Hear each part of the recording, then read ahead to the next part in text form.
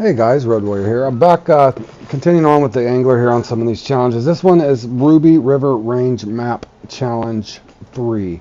Now one thing I want to point out right off the start is Nuke, one of my buddies Nuke, helped me out tremendously on this one. It's actually a really short cast. I struggled with hook size a little bit. I got a lot of recommendations live stream.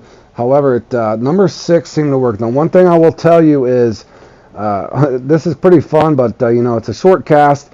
Now you're going to sit here and you're going to go through a lot of walleye, even silver, plenty of, there's pike and muskie as well. I did try leeches and several other things, but sure enough, Nuke had suggested minnows. It took a while for it to cycle through, so that's one key note I want to tell you, but it was a fun place to farm. You're going to catch plenty of fish up close.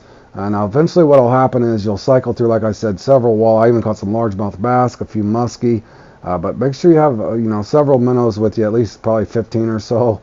And I am catching, ideally these things are kind of like night lurkers, so night owls, so they're going to be here at the night. But you'll see here, eventually kind of what happened is, I found the distance anywhere from probably 11 to 15 foot out. 11 seemed about ideal.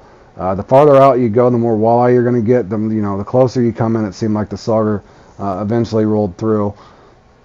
And since it's a map challenge, you're going to find it up on the map. But I will show you here towards the end after I pull in the gold rank sauger, just to kind of prove that this is the one for the mission.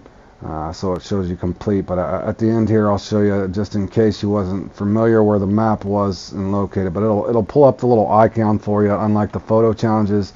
So that'll actually help you guys out there. So again, just kind of here in closing. Just sitting here waiting around. You just kind of got to wait it out. You'll catch several in a roll of other blocker fish, but eventually the gold sauger will come in for you. I know some other people were having trouble with this, but again, thanks Nuke, and I hope this helps a lot of you guys out get through these missions here on the Angler. So without further ado, you'll see this cycle out and we will complete the mission. So there it is, Ruby River Range Map Challenge 3 complete. And there's the chords, just in case you didn't see that, where the map is. So again, I hope this helps you guys out, and we'll see you in the next one.